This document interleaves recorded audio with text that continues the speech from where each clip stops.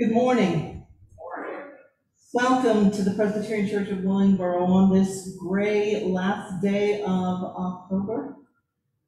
It is, of course, Halloween, and we are grateful to Cecile for showing the colors this morning. I want to highlight a couple of announcements as we get started today. We will try Bible study again this week at 1:30 on Tuesday. There will be a Zoom link that is sent out if you are around at 1:30 on Tuesday. We would love to have you join us. I know that most of us are out and about and doing the business of our day, but if you are available, give it a try. Stop on by at 1:30 and maybe we can have some conversation. Next Sunday is All Saints Sunday. Tomorrow is All Saints Day, the first day of November. We will celebrate it next Sunday on our Communion Sunday in November. We have here at the Presbyterian Church of Willingboro, we will have some special music. We will have a reading of the names of those who have been lost over the past 2 years. We're going to do 2 years. And so I will very much appreciate it if those of you who are listening at home and those of you who are here today, if you would send those names either to me or to Wendy so that we have them, so that we can put together what we call a necrology, a list of those. They do not have to be members of the church. Many of you have lost members of your family or good friends over the last 2 years, and we would like to light a candle for them as well. So please let me know if you will be here in worship next Sunday. Of course, you may light the candle yourself. If not, I will be happy to light candles for you. So I hope that you will help us, help me in particular, as I don't know many of you well enough. I was not here over the past 2 years, so I don't know the circumstances of your lives. But I would be very, very, very touched if you would trust me with remembering your loved ones next Sunday. We will also have some lovely music. We will have some special readings and a special All Saints Day sermon for next week. If you saw in the announcements that were sent out to you both on Friday and then also as attached to the Zoom link for this Sunday, there is a graph in the announcements on our finance progress. It comes from our financial committee, and it will be in the announcements every week. So if you wish to take note of how we are doing toward our goals during 2021, please do take note of that graph that is in our announcements page. Now, yes, it's very small. It is very small. I worked at making it a little larger when I was putting together the announcements, and I didn't quite make it. So I think you can expand that on your computer if you look at it there, rather than in a printed version. I'll try to do better next week. At this time, I would invite you to greet one another here in the pew and on Zoom with a sign of peace. You may stand and wave, do your happy dance hands. May the peace of Christ be with you. Let us prepare our hearts for worship. Lord, you have been our dwelling place in all generations. Before the mountains were brought forth, forever you had formed the earth and the world. From everlasting to everlasting, you are God. Please join me in the call to worship. Lord, you have been our dwelling place in all generations. From everlasting to everlasting, you are God. Satisfy us in the morning, O God, with your steadfast love. Let us rejoice and be glad all our days. Let us worship God. As you worship in the pews, please feel free to open the book, follow along with the words, or hum along.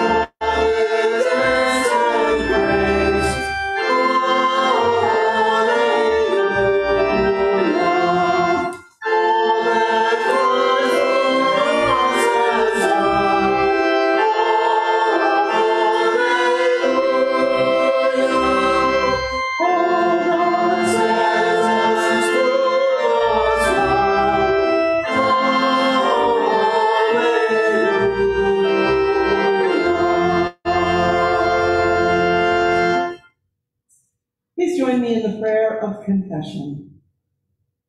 If the Lord should keep account of sin, who could stand? But with God there is forgiveness, and we can trust in God's mercy. Let us therefore confess our sins before God and our neighbor. Let us pray together. God of forgiveness, grant us your favor as we make our confession. You call us to excellence. We fall short of your confidence in us. You grant us grace. We abuse your gift. You expect our decisions to match your desires, our love to be genuine in obeying your will. Yet we trust our will rather than rely on your goodness. We look to our comfort rather than to our neighbor's need. In Christ, have mercy on us and forgive our sin. Let us now continue to confess our sin in the silence of our hearts.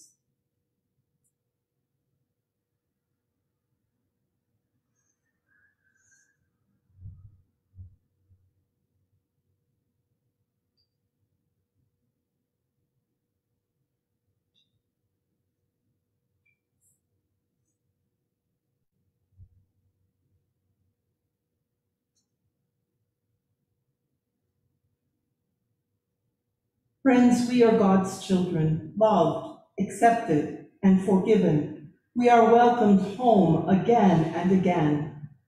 Friends, hear and believe the good news of God. In Jesus Christ, we are forgiven.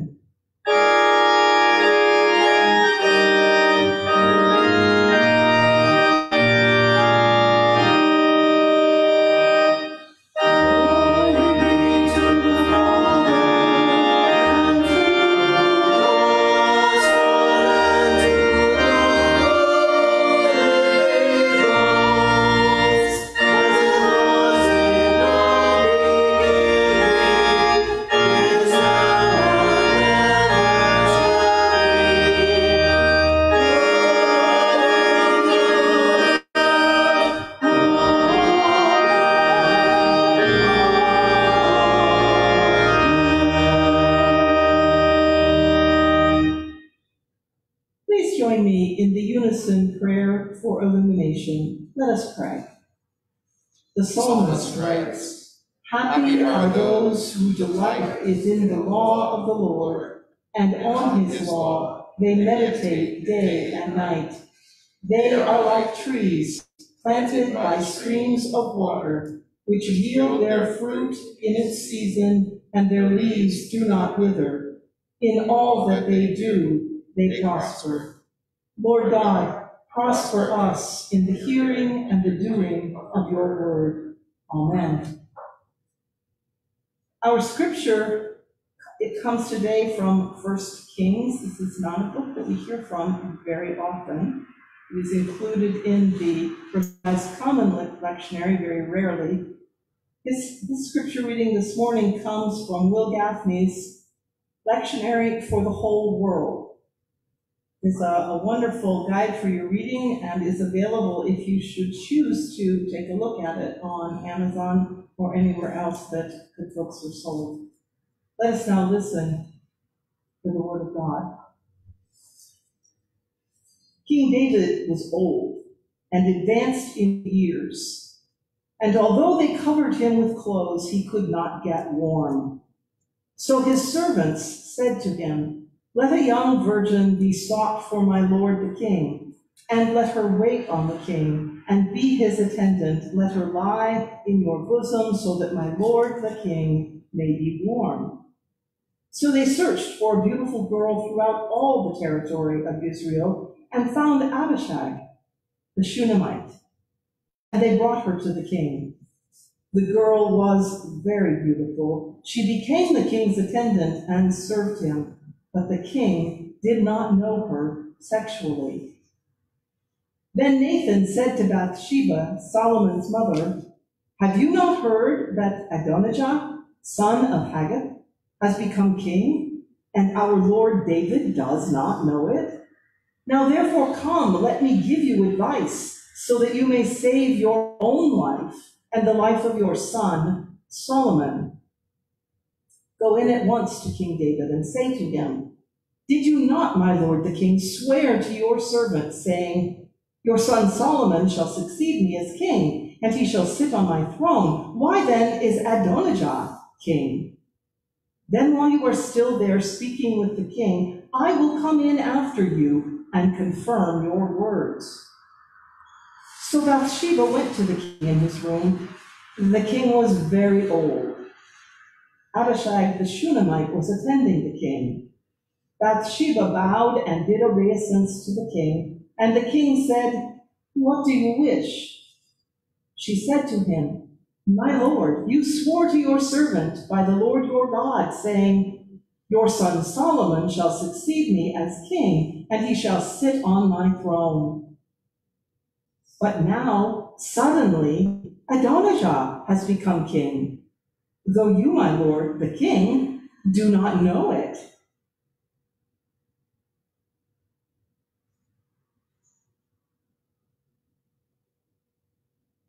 The king swore, saying, as the Lord lives, who has saved my life from every adversity, as I swore to you by the Lord, the God of Israel, your son Solomon shall succeed me as king, and he shall sit on my throne in my place. So will I do this day. Then Bathsheba bowed her face to the ground and did obeisance to the king, and said, may my lord King David live forever. This is the word of the Lord. Thanks be to God.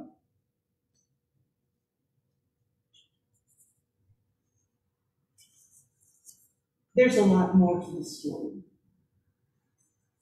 It's long. Take a look when you get a chance. 1 Kings chapter 1. My enduring memory of childhood Sunday school is the heroes of the Old Testament coloring book. That, to a kid's mind anyway, was the cornerstone of the Presbyterian second grade curriculum. I have no memory of any teachers. None of the Bible verses that we were supposed to have committed to memory. No enduring lessons, none, beyond the weird insistence that Jesus cared about whether or not I had made my bed. An insistence that led me even at 8 to suspect that I wasn't getting the full poop on this Christian thing. But heroes of the Old Testament in the 72 colors available in a 60s era box of crayons, imprinted on my heart and soul forever. I remember Abraham and his long white beard, Joseph, of course, with the coat that utilized all 72 of those colors, Moses looking every bit like Charlton Heston, redesigned for the pre-puberty set, Samson replete with biceps and ringlets, and David, of course, David, the shepherd boy in the fields with his flocks, David, the young warrior with his slingshot, standing over the body of the giant. David, the beautiful and powerful king, with his hair as yellow as the grain in the fields and eyes of crystal blue. What I don't remember is the David of our story this morning. This is not an attractive picture of the king upon whom the eternal mantle of God rested. Not a good look for a tear-out, put up on the fridge, second grade Sunday school coloring page. Old, weak, impotent, horribly vulnerable, so fragile and inert that his court conspires to find him the most beautiful virgin in the country and bring her to him.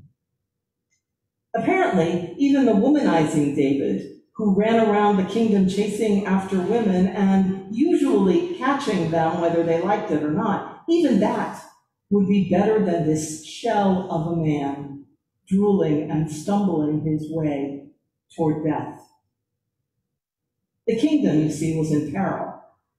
Rivals had tried rebellion before when David was at his prime, and they were sure to try again now, and they did. David's eldest son took one look at his father and said, "Okay then, this isn't working. I guess I'll be king." And why not? Adonijah was a striking figure of a man. He was handsome, the most handsome in the world, brave, vital, and always helpful, super ambitious.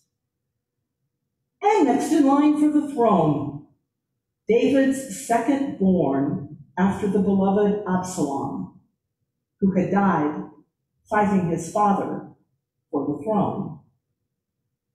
Adonijah was exactly the kind of man that you and I might have picked to follow David.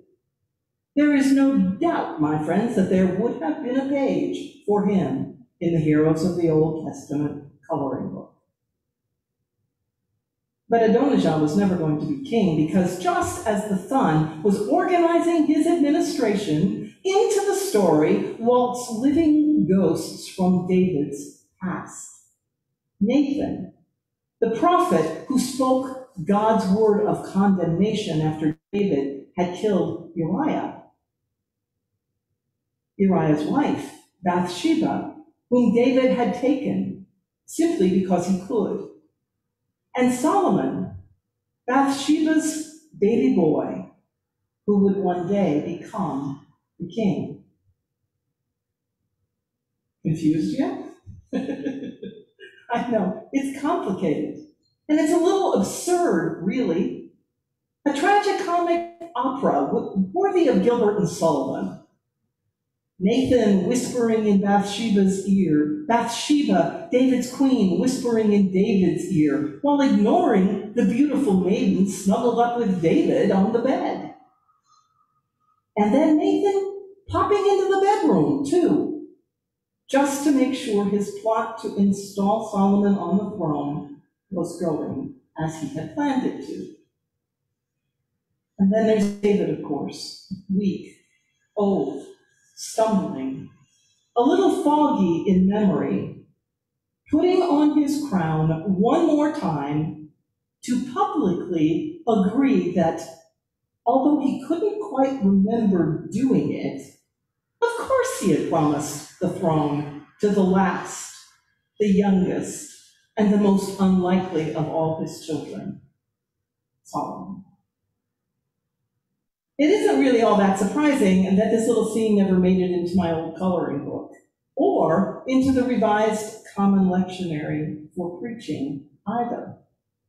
With its palace intrigue and the scent of corruption that hangs over it, with its portrait of a feeble-minded old man manipulated by his sons, by his courtiers, by his holy man, and by his queen, with no obvious sign of God anywhere, it is a thoroughly unattractive, even nasty picture of the man whose house and lineage runs all the way from that bedroom to the baby in a manger in Bethlehem. So why, you ask, is this narrative here? Why did the ancients who wrote down these stories include this one that reflects so badly on their beloved anointed king? I'm glad you asked. As I may have mentioned once before or twice, one of my favorite seminary professors maintained that the Bible is indeed God's word to us about God. And it is also, he would say, God's word to us about us. This picture of power and its exercise is God's word to us about us. And it's a familiar word. Tales of backroom deals at the highest levels of government and the corrupt brokering of influence and access, of status and position fill our media. Even in our own lives, we know that families sometimes argue and break over what grandpa left behind.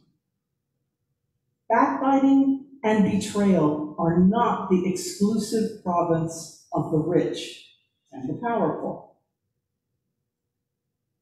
God's word to us about us.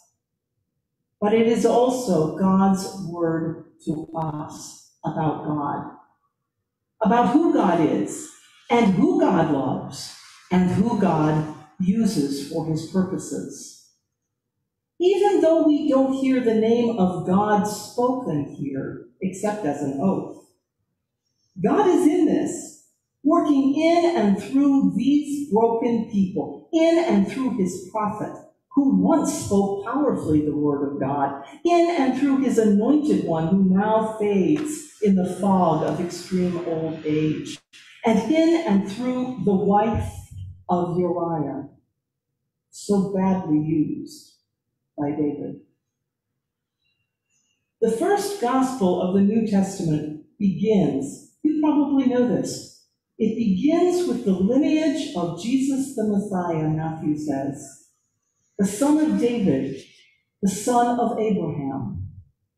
Matthew, who sees salvation as an arc, beginning back before the dawn of time. Matthew does not let us look away from the down in the dirt humanity of the genealogy of our Lord. It is right there in the gospel in black and white. Matthew would have us believe that without the rape of Bathsheba, without the murder of Uriah, there would be no Solomon to sit on the throne of David. And without the wife of Uriah, there would be no Jesus, no son of David, son of God. You and I are super comfortable with the fully divine Savior who sits at the right hand of God and never gets his hands dirty. We love the blonde-haired, blue-eyed Jesus from Minnesota, who casts his eyes away from the gritty humanity we own and upwards toward heaven, and is so holy that he glows. You all know the picture I'm talking about, right? It's in every Sunday school room in America. We're also fully on board with the little Lord Jesus, no crying he makes. But the fully human Jesus with dirty feet that need washing before he sits down to eat? The Jesus who gets tired and irritated with his friends? The Jesus who bangs his head against the wall in frustration at the willful blindness he encounters? The Jesus who eats enough to be called a glutton? Who drinks enough to be accused of insobriety? The Jesus with nowhere to lay his head? The Jesus who weeps over Lazarus and bleeds on the cross as he dies? That Jesus? That's much. And yet this is the Jesus whom God gave us, the Jesus who saves us, the Jesus who knows us and loves us anyway, the Jesus who is descended from a rapist and a murderer through the life of Uriah. And this is the good news. This is the good news that Matthew proclaims at the beginning of the New Testament. This is the good news of God for each one of us, that the brokenness of our humanity is gathered up into the Savior that God sent to bring us back to the heart of God. That the Savior that God sent us is one of us, with heartbreak and pain and betrayal in his DNA. God sent a Savior who knows us and loves us and will save us, because although our Lord is God, he is also us. Fully human through the wife of Uriah, fully human, just like you and me. We're not good enough. We've made a mess of our lives. We're divorced. We're never married. We can't hold on to a job. We're failures at adulting. We drink, we smoke, we eat too much. We're drowning in debt. We're old. We're young. We're poor. We're tired. We're sad. We're sinners. We've broken promises. We can't figure out how to fix ourselves. We've given up even trying. How could God ever use folks like us? Why would he? Maybe someplace in all those words, you hear your own voice and you despair. Well, don't. Just don't. Remember, my friends, that God loved David despite it all. God chose David for his own, and with all that David was, young, old, poor, sad, tired, sinner. And through David, by the wife of Uriah, God gave us Jesus. If David was good enough for God, dear ones, so are you. Let us pray. Holy God, it is so hard sometimes to see us in the heroes of the Old Testament, to see ourselves and these ones who seem so perfect.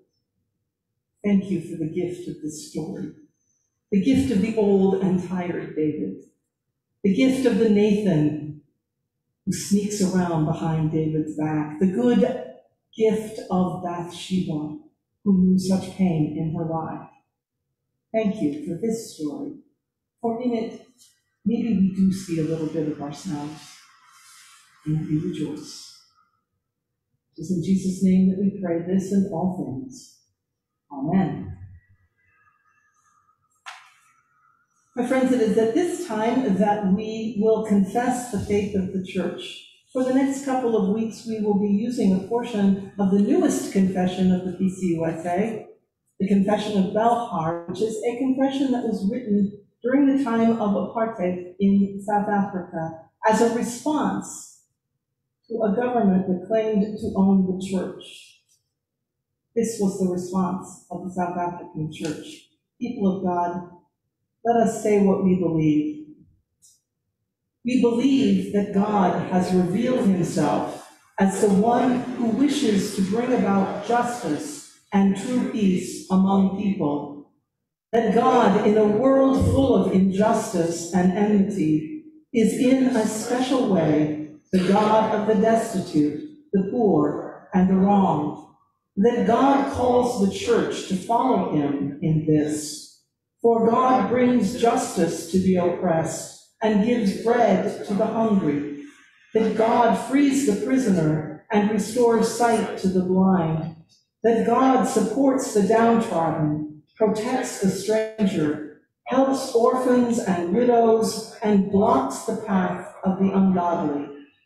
That for God, pure and undefiled religion is to visit the orphans and the widows in their suffering. That God wishes to teach the church to do what is good and to seek the right. That the church must therefore stand by people in any form of suffering and need, which implies, among other things, that the church must witness against and strive against any form of injustice, so that justice may roll down like waters and righteousness like an ever-flowing stream. That the church, as the possession of God, must stand where the Lord stands, namely against injustice and with the wrong, that in following Christ, the church must witness against all the powerful and privileged who selfishly seek their own interests and thus control and harm others. Amen. At this time, I would like to invite Deacon Angie Alexander to come forward and share with us what this church, this Willingboro Presbyterian Church, means to her.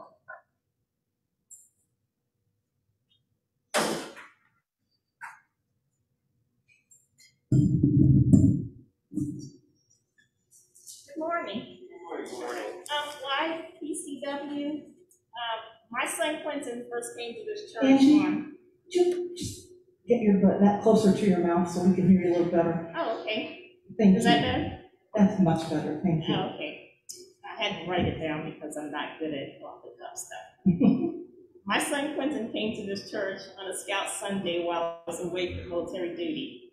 When I came home, he told me about the church and that he wanted to visit again. When we did, we felt very welcome. People remembered him, and I was touched and he felt so good about the experience. He joined the church, and I did a couple of years later. And I remember thinking how inclusive the congregation was.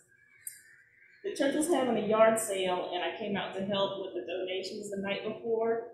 And Richard Wright asked if I wanted to help on the property committee. That was even before I joined. I found a new family here. Richard and Renee, Curtis and Gwen, Affion Utuck, Joyce and Kristen Ball, Abby Harper and her parents. Rita and Earl Richards were very nice to me when I first came. I think we still make an effort to stay that way, even through all the changes that we've been through. And I'm proud to say I belong here. That's it.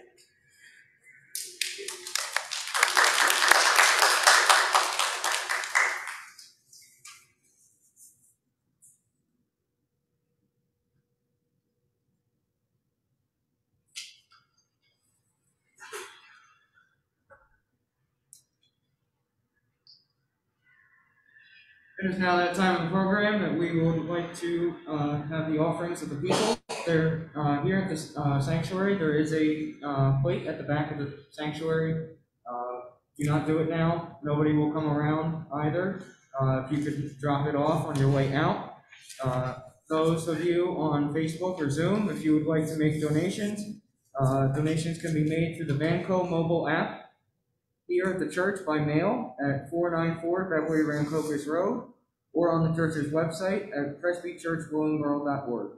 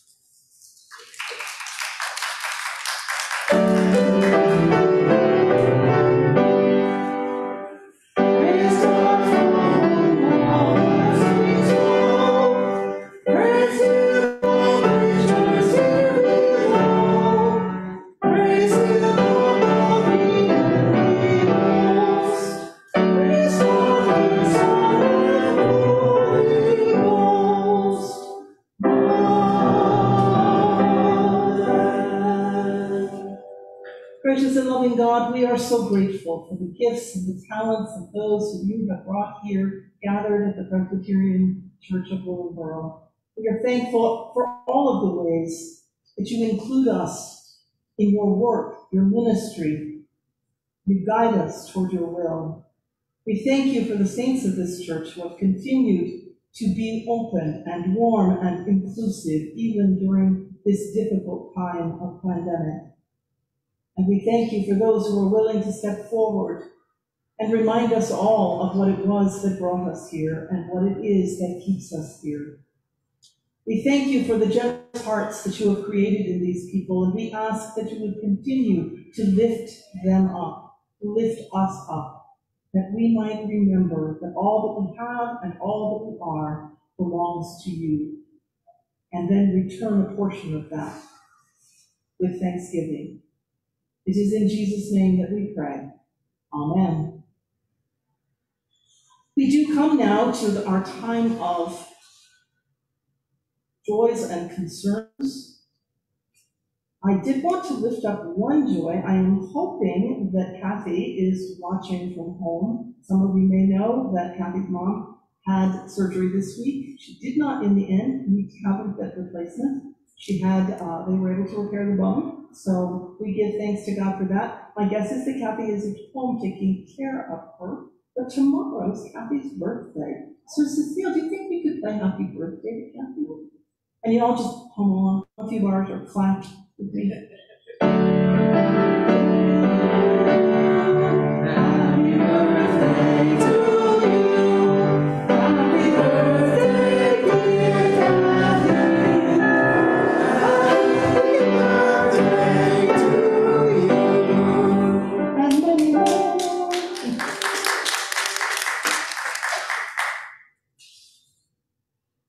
That sounds good. Oh, happy birthday, Mom. All those others of you who have told me about concerns, please know that we are in prayer for you, and we continue to pray for God's peace and God's guidance in your lives. We do have another tremendous joy this morning. We got a letter from the Willingboro Public Schools. On behalf of the Willingboro Public Schools, I would like to personally thank you and the Presbyterian Church of Willingboro for the generous donation of winter coats, hats, and gloves for the students of the Willingboro Public Schools. Your generosity is greatly appreciated and will serve as a blessing to our families. Sincerely, Dr. Neely Hackett. Thanks to all of you. I think a pat on the back would be appropriate. You guys did a great job. Well done. And well done to our deacons who spearheaded this. We are grateful for their continuing grace.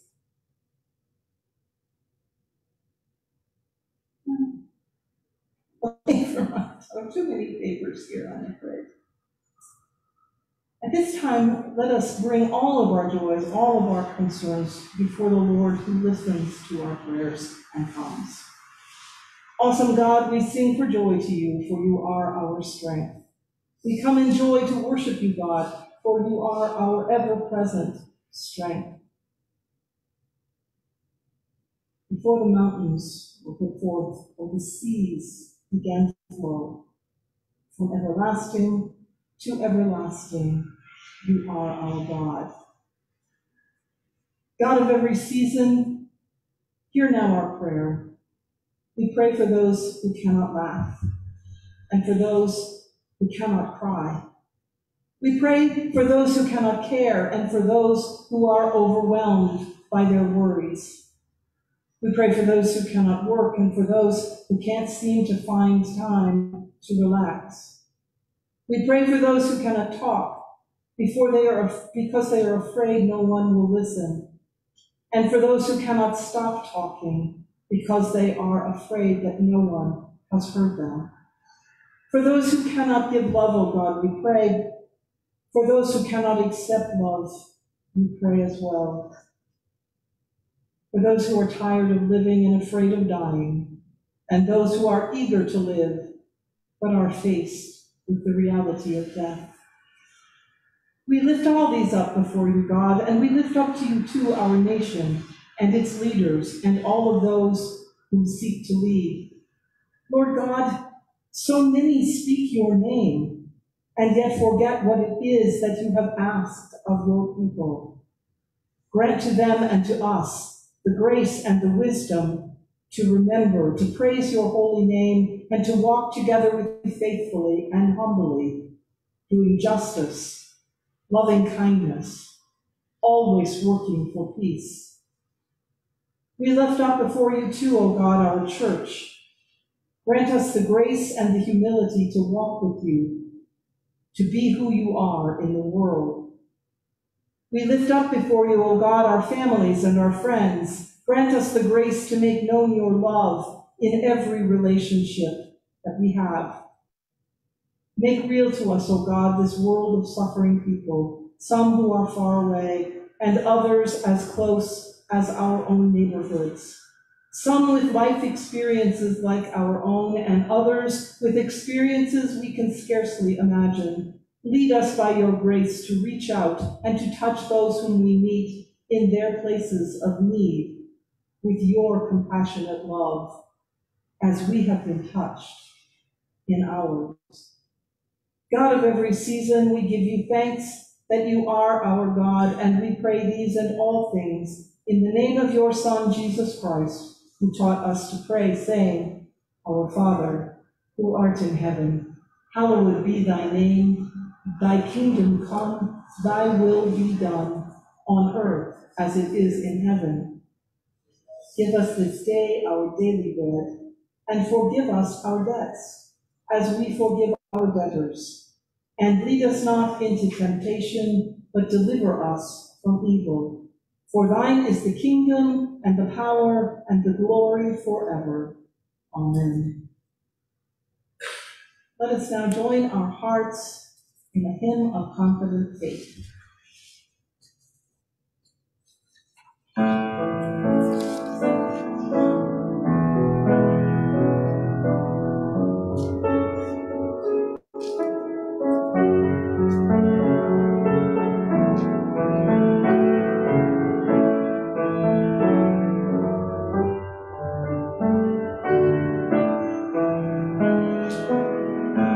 My Jesus, my Savior, for there is no one like you. All of my days I want to praise the wonders of your mighty love. My comfort, my shelter, tower of refuge and strength, let every breath, all that I am, never cease to worship you. Shout to the Lord of the earth, let us sing, power and majesty, praise to the King. Mountains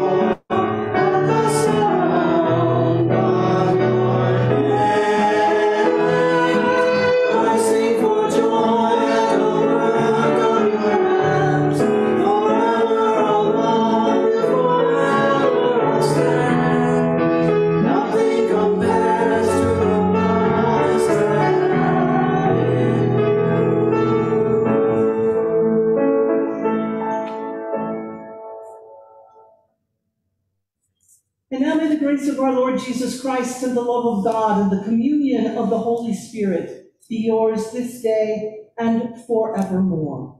Amen.